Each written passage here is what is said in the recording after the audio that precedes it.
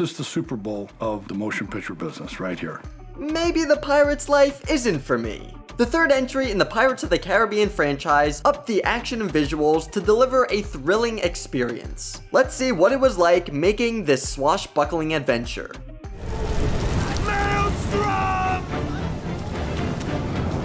The gigantic ending battle between the Black Pearl and Dutchman is one of the biggest set pieces in movie history. They filmed the sequence in a military hangar, where they constructed a massive set. It required 920 feet of blue screen, which is one of the biggest in film history, electrical cables that stretched over 8 stories tall, massive ships on gimbal systems to rotate them, and a water system to simulate rain. The pure mass of this set is hard to comprehend, and all of this was designed and built in just 3 months. The visual effects side of this battle was a massive undertaking of its own, as the sequence had over 320 VFX shots, which made up 1/3 of all visual effects shots for the movie. It required a massive amount of computing time. I mean, it was just mind-blowing. The entirety of the climactic fight between the Black Pearl and Dutchman takes place in the rain, which meant the actors were constantly getting soaked. Have you noticed? On top of everything, it's raining! That's a bad sign! The set had a massive rain system that dumped water at 50,000 gallons a minute. Captain Barbossa actor Jeffrey Rush said when his costume got wet, he weighed 45 pounds more. The last 10 weeks shooting of the movie, they had nothing left to shoot that wasn't in torrential rain. For 10 weeks. Orlandop Bloom stated that there were some days of shooting where they would be wet the entire day. It doesn't look too comfortable behind the scenes, but it looks fantastic on screen. How wet can a man be? Speaking of being soaked, apparently that's just par for the course when you work on a movie about sailing the high seas. For the sequence when the Black Pearl is flipped over, the actors actually filmed that scene underwater. They would all synchronize a breath hold, and then go under and hold onto a rail for as long as they could until they needed air. They even filmed Rigetti and Pintel tied to the mast underwater, which was a little nerve-wracking for the actors. Not to worry though, they had tons of water safety experts on set, just in case of an emergency. It doesn't really feel like a good idea to tie people up to a mast underwater. The dramatic and beautiful scene where the Endeavour ship gets torn to shreds with Beckett still on it is more practical than you probably think. All the actors, including Beckett, were filmed separately from the exploding ship. They had a crew member counting on set, so all the actors could hit their marks at the proper time. 9, 10, 11. They then shot the same sequence, but this time with no actors. They used pyrotechnics and shot debris out of cannons to simulate the ship blowing apart. Motion-controlled cameras were used for both takes, so the shots could then be easily composited together for a seamless sequence of beautiful destruction. Looky here, boy. A lost bug. If you thought Davy Jones sword fighting with Jack Sparrow on a high beam up in the air was fake, you'd be half right. The fight was shot practically, with Johnny Depp and a Davy Jones stunt double performing the fight on a small piece of the set. The long swooping shot following this fight starts off 100% CGI, including Johnny Depp, then transitions into the real Johnny Depp and stunt double performance. It's a perfect example of practical elements and CG working together. Step lively! With a will! Aye, aye, run away, sir. How do you create a scene with multiple Jack Sparrows? You have Johnny Depp do the same scene over and over and over as different versions of himself. Depp had to rehearse the scene character by character, applying small nuances to each version. It was a great challenge, you know. He and director Gore Verbinski came up with the individual quirks of each Jack variation. They used a motion-controlled camera for each take, repeating the sequence for as many Jacks were in the shot. They then overlaid the takes in camera to give Depp and the crew an idea of what it would look like. When you see it's working, that juices you up, you know.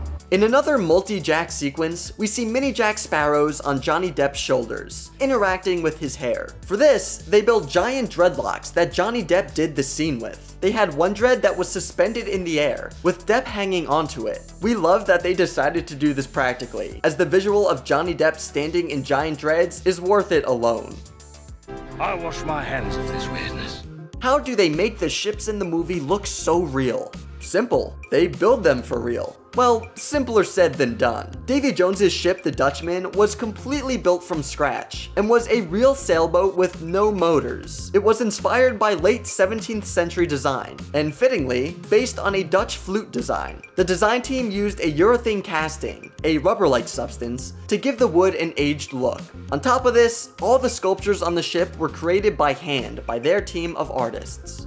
There's so many man-hours involved in this. A combination of live-action ships, CGI, and miniatures were used to bring all the ships you see on screen to life. The scene where the Black Pearl and Dutchman surround the Endeavour is a perfect example of this technique. The Black Pearl was a real full-size ship with some digital enhancements. 2 regular boats filled in for the other ships, and the wide shot of the Endeavour exploding was a miniature being blown up. ILM VFX supervisor John Knoll stated the importance of capturing a sequence in camera first. My goal is to always start from some live action, so we've got some grounding in reality that we can build from. The vast nothingness of Davy Jones's locker is actually a real-life location. They shot the scene at the Bonneville Salt Flats of Utah. The director loved the look of it and the vastness of the landscape. It rained a couple days before shooting, which almost ruined everything, but luckily it dried up enough to film. The full-size Black Pearl wasn't there, and was instead Johnny Depp interacting with small parts of the ship. One scene they shot here included a blooper of Johnny Depp hitting the ground pretty hard. Our intentions are strictly honorable.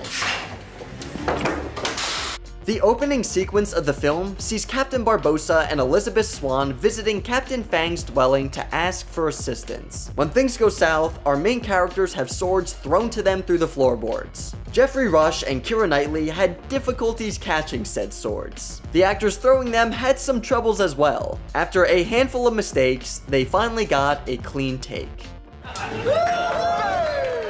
Did you know that when this movie was made in 2007, it was the most expensive movie ever made, costing $300 million? Even more shocking, 14 years later, it is still one of the most expensive films ever made, only coming in behind Avengers Infinity War, Endgame, Age of Ultron, and fittingly, one of its sequels on Stranger Tides. After everything we've learned though, we understand why it costs so much.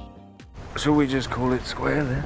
Another delightfully practical set piece came when the crew rocks the Black Pearl to capsize the ship. The actors filmed the scene on a rotating ship deck. They actually ran against the tipping of the boat, catching and holding onto the railing. For the wide shots of the boat actually flipping over, a 24-foot long miniature was used.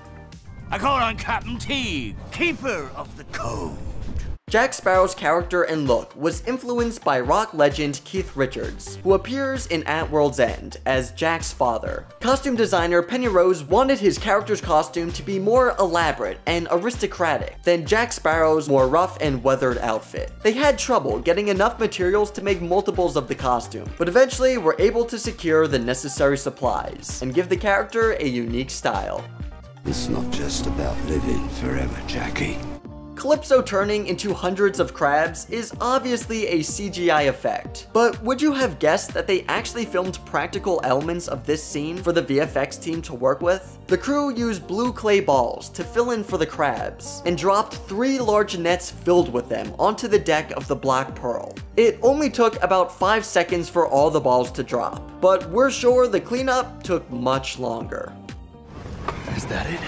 Bringing Pirates of the Caribbean At World's End to life was no easy task, and we have the utmost respect to everyone that worked on the film. It was truly an amazing achievement in cinema. Which behind the scenes fact surprised you the most?